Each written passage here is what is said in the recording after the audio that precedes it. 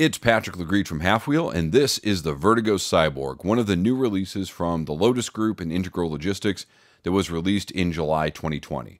Now, this is a tabletop single flame lighter. It's on the smaller side of the tabletop spectrum, measures 4.5 inches tall, 2 inches wide, and just under an inch thick, weighing about 3.5 ounces. Now, it doesn't mean you can't throw it in your pocket, but that is how the company categorizes it. The body of the lighter is made out of aluminum, and that is this upper part, these side panels, and then there are two plastic panels that are right here and here that give you 3 different color options: black matte, chrome and black, and then this one, which is a digital camouflage and gunmetal option. Now, each of those 3 options are $24.99 each. They're all available on the market now, and they all come with the company's lifetime warranty. Now, it's a fairly straightforward lighter, single action ignition with a large torch and a big fuel tank inside. And the first thing I have to give the Cyborg a lot of credit for is the ergonomics. They are absolutely fantastic. As I mentioned, it's a tabletop lighter, but it fits great in the hand, 3.5 ounces. You'll notice it's there, but it's not so heavy that it's uncomfortable. And again, all you really do is put your thumb on the ignition, pull back, the butane starts flowing, you pull till it clicks, the lighter ignites, you light your cigar, and you are done with it. It's a really simple, easy to use, very comfortable and ergonomic lighter. Now, the second thing are some of the design aspects. The most noticeable one, at least at first glance, is these fins up here on the top. And while that may just look like a design thing, it's actually to help dissipate heat from the lighter. You'll see these on cars and electronics and computers and all sorts of things. And the same design and the same principle applies here. As we all know, torch lighters can get really hot. So what Lotus did is they created these fins, and it helps to dissipate the heat rather quickly. Now, it still does get hot, don't get me wrong, but it does cool off fairly efficiently. Probably the most noticeable thing when you spend a little time about it, or with the lighter, is that there is a gap right there. And that is actually where the butane comes up from the tank.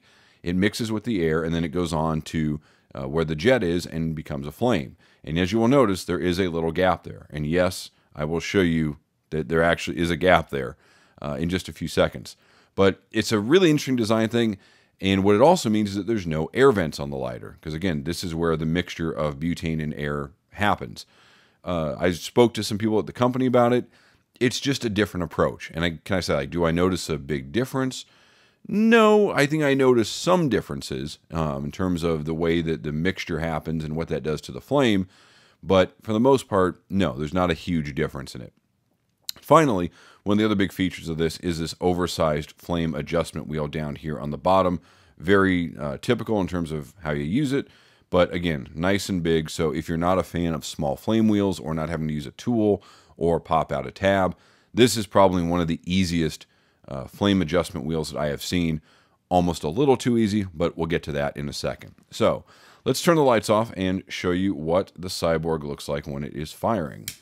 So again, oversized single torch flame, and what that generally means is that this can make quicker work of your bigger ring gauge cigars without giving up the precision of a single torch lighter. A lot of people smoke bigger ring gauges, so if you smoke in the upper 50s or 60s or even up to 70, this will do a more than adequate job.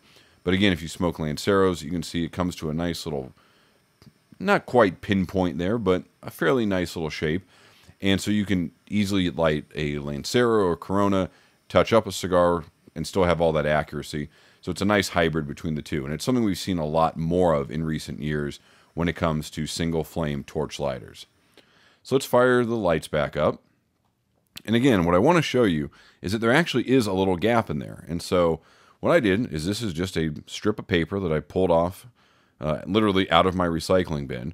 And so if I fire the lighter up, and then put that little piece of paper in there, there goes the flame. Again, lighter's going, piece of paper in, flame not there.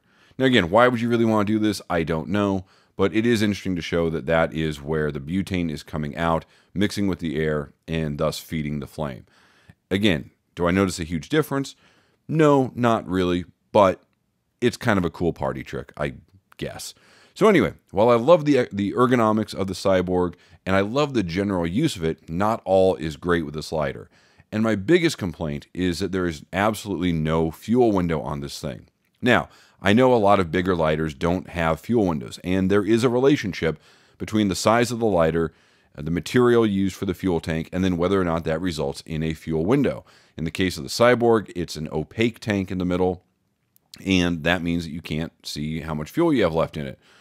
Now, it's also a little bit of a cost thing. I will gladly pay a couple of bucks more if it means I could have a fuel window, because inevitably I will forget to fill this up, and I will be outside or I will be out, and I will be out of fuel, and we all know that can be kind of a pain in the butt.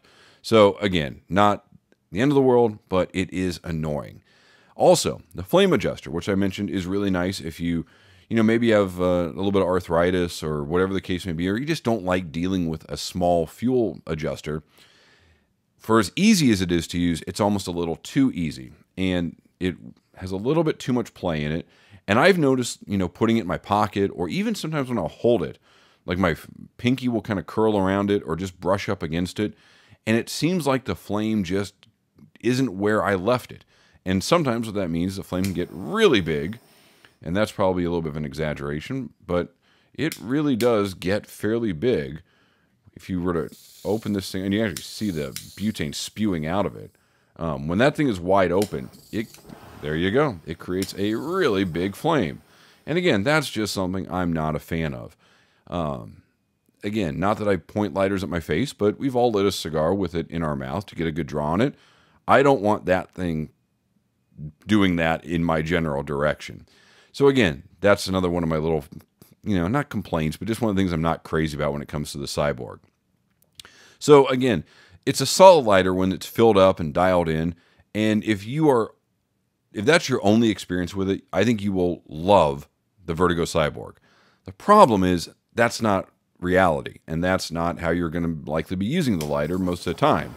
You're going to be using it coming out of your pocket. You're going to be borrowing it from a buddy. You're going to be just whatever the case may be, and you're going to get some varied results. And that was just enough that while I really was impressed with some of the aspects, I was also annoyed with a few others. And unfortunately, it's those annoying factors that ended up outweighing the impressing factors. So that's the Vertigo Cyborg. Thanks for watching this review. For a full review, as well as complete coverage of the cigar industry, be sure to visit halfwheel.com.